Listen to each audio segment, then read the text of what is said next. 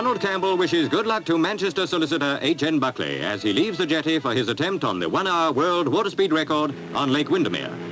The existing record is held by a German, von Meyenberg, who covered more than 64 miles in 1 hour. But Buckley hopes to exceed this by a big margin. Donald Campbell films the attempt.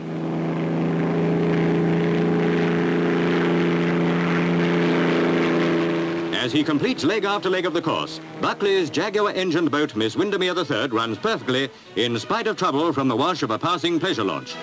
And when the hour's up, he's covered 79.66 miles, smashing the record by 25%.